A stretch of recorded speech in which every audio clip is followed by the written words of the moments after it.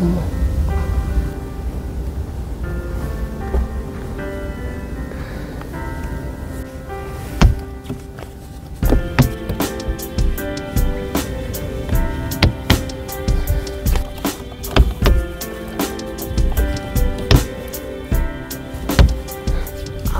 늦잠 잤어.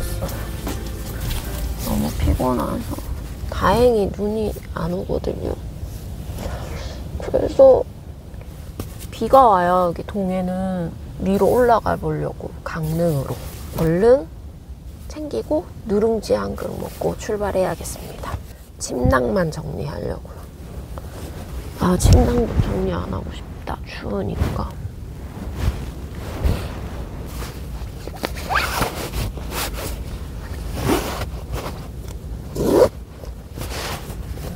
만약에 적당히 추우면 이거를 덮고 바람이 많이 불거나 하면 차에 막 바람 숭숭 들어오거든요. 그럼 이거를 바람막이처럼 막아주더라고요. 그래서 좀 더 따뜻하게 잘 수가 있어. 아, 맞다. 커튼 떼기 전에 내복으로 갈아입는다는 걸 깜빡했네. 아, 이렇게 입을 수밖에 없겠구나.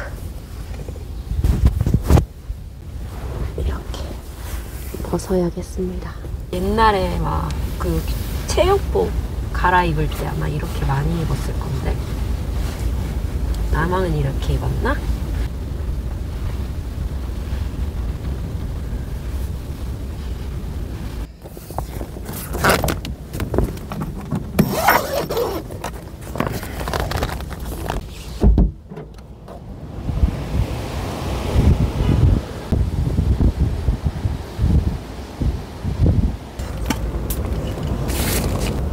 머리카락 왜 이렇게 많아?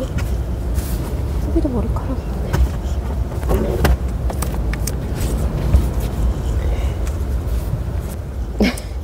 이거 여기 문틈에 딱 맞게 들어가서 여기다 넣어놨어. 눈이 많이 온다 그랬는데 동해는 아직 눈이 안 와요. 비가 와요. 날씨가 따뜻해. 이거 어제 설거지 했어요.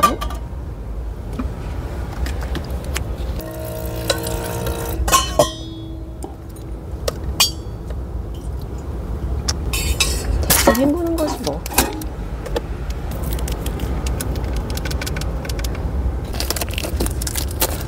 될 수 있으면 집에서 싸운 음식을 먹으려고.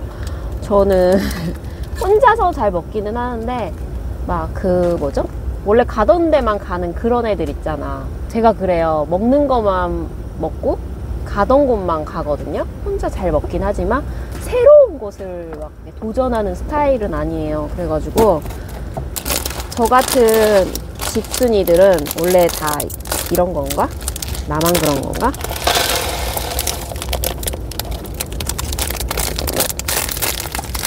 누룽지를 하나 더 먹을까요? 오늘 강릉이랑 양양도 한번 가보려고. 산지 지역이 눈이 오는 것 같아요.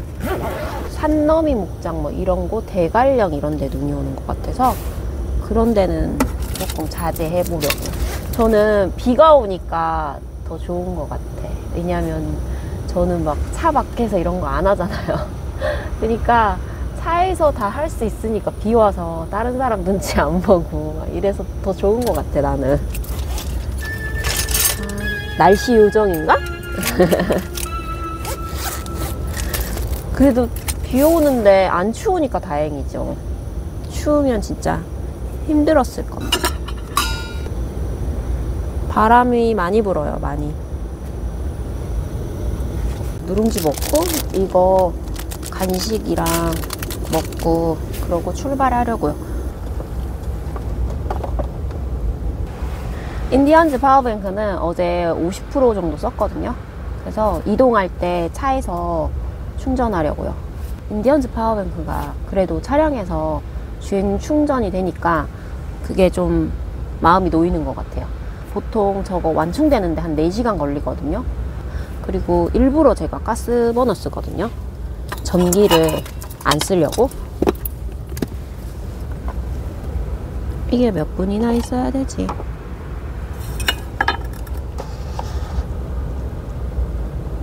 (3분) 후에 먹으라네요. 조금만 더 있으면 될 것 같아. 맛있다. 여기 밑에 내려가면 묵호항이거든요. 거기 시장 엄청 크게 있고 돛제비 스카이밸리 그걸 지나쳐서 왔는데 비 오고 바람 부니까 위험하겠죠. 나중에 마지막 날에 그 묵호항 시장에서 건어물이랑 뭐 이런 거 사가야 될까봐. 오징어 이런 거 있잖아요. 벽화마을 있더라고요. 논골담길? 거기 가려고 해요. 내려가는 것보다는 한번 올라가 보려고. 눈 오면 다시 내려와야 되니까. 아, 미쳤다. 너무 좋다.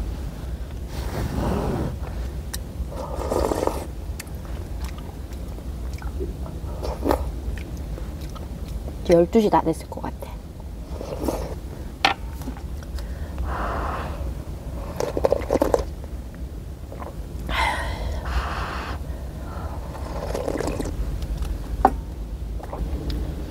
추우면 안 되는데 이거보다 더.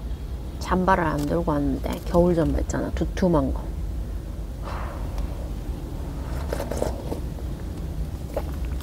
자리를 너무 많이 차지할 것 같아가지고. 근데 강원도에 와서 좋은 건 이렇게 해변가 도로에 화장실이 많아서 좋은데요. 그래서 커피를 자주 마셔도 괜찮을 것 같아. 관광지는 역시 다르구나. 파도 엄청 많이 치니까 좋은 것 같아요.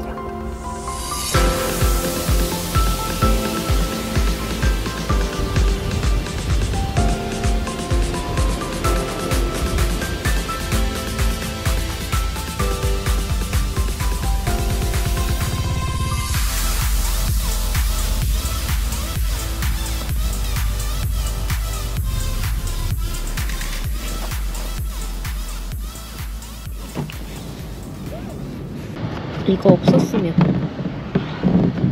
어쩔 뻔했어.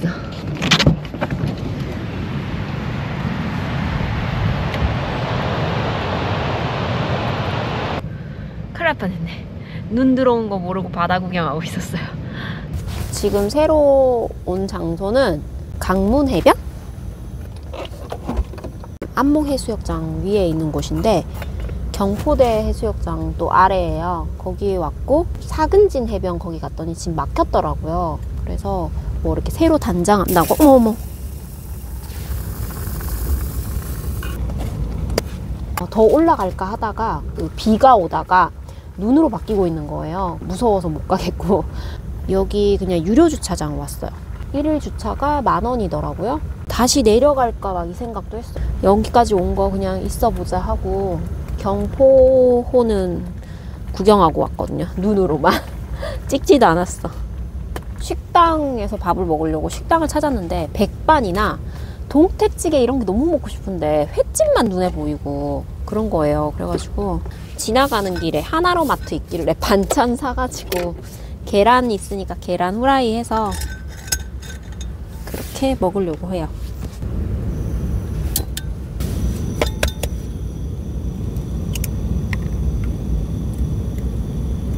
맛있겠다.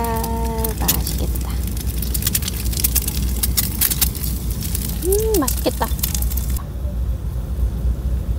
백반집을 찾았는데 못 찾으니까 레이 백반집을 해야 하는 거지 뭐. 어떤 아줌마가 반찬 사가는데 맛있다고 추천해 주셔서 샀거든요.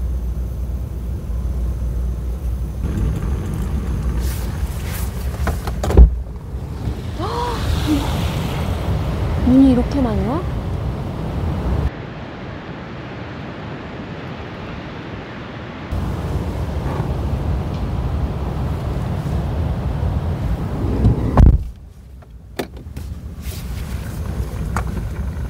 이틀 만에 밥을 먹어봅니다. 밥이 잘 됐는데 현미를 괜히 섞었나 봐요.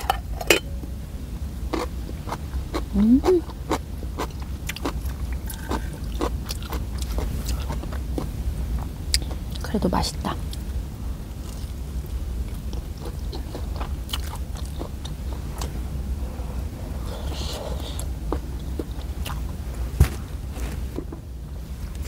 너무 맛있다.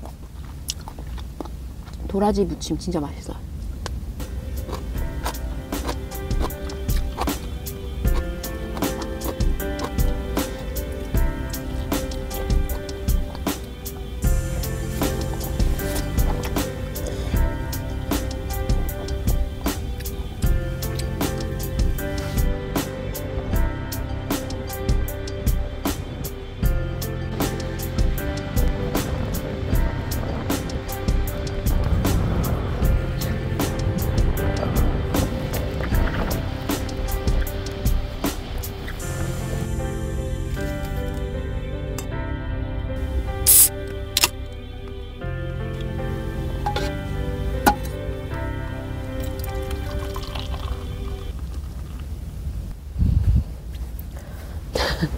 강제 스텔스 차박이에요. 바람이랑 비가 너무 많이 와가지고, 그리고 눈하고 비가 섞여서 내려서 차에서 못 내리겠어. 화장실 갔다가 추워 죽는 줄 알았어요. 오늘 고성 갔으면 큰일 날 뻔했네.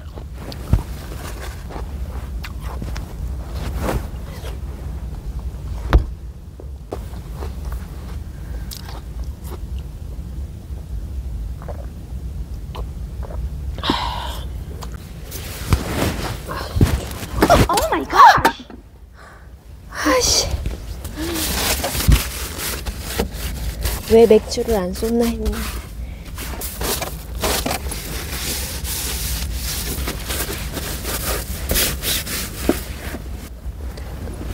아, 여기 이렇게 기대고 싶어서. 아, 기댈 수가 없네.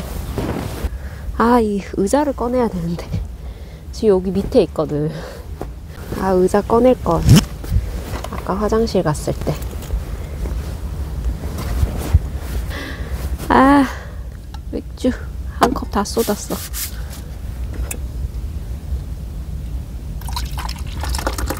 아, 축축하네. 뭐 어쩔 수 없지 뭐.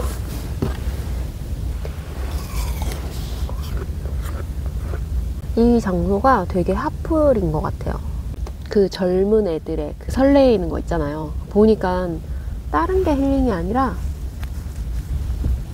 그게 힐링인 것 같아. 사실 잊고 있었거든요. 저 20살 때 나는 어땠지? 막 이런 그런 느낌 있잖아. 여행 오면 그런 설레임. 근데 지금은 제 6박 7일 여행을 오지만 막 가족들도 걱정되고 미안하기도 하고 여러 가지 감정이 막 섞여 있는데, 그 20대 애들은 오로지 나만 생각할 수 있잖아. 그래서 되게 좋은 것 같아가지고 부럽네. 온전히 이런 여행의 설레임을 즐길 수 없다는 거에 너무 슬프다. 갑자기 막 아까 20대 애들 놀러 온 거 막 보니까 추운데 오돌오돌 떨면서도 막 사진 찍고 하는 게 너무 부럽더라고. 창문에 보니까. 눈이 쌓이지는 않는데 조금 걱정이긴 해요. 다시 내일 내려가야 될까봐. 정선이나 태백을 가려고 그랬더니 지금 거기 폭설주의보 떴거든요. 다른 데는 안 가보고 싶어도 정선이랑 태백은 진짜 가보고 싶었는데. 맥주 마시니까 춥다. 내일은 강원도 여행이고 뭐고 뭐 이래. 날씨 너무 심한 거 아니야? 장호항을 가야겠어요. 내일 아침에 일어나서 여기 호텔에 사우나 있더라고요. 사우나 한판 하고. 내일까지 최고 30cm의 눈이 더 내릴 것으로 예보됐습니다.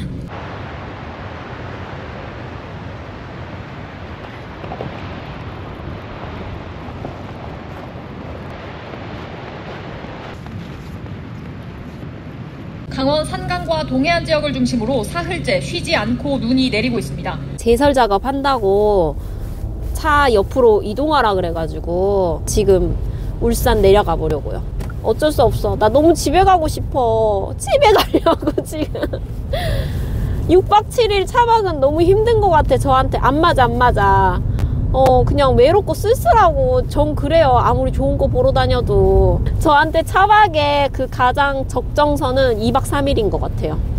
강원도는 다음에 한번 또 올라오려고요. 차에서 나오질 못했어. 스텔스 차박으로 진짜 바람 불고 눈 오고 비 오고. 내 가방은 어딨냐? 지금 뒤에 짐들도 차 갑자기 옮기라 해가지고 난리도 아니에요 지금. 이번 강원도 여행은 이렇게 급 마무리를 합니다. 오늘도 시청해주셔서 감사합니다. 다음에는 더 나은 영상으로 찾아뵐게요.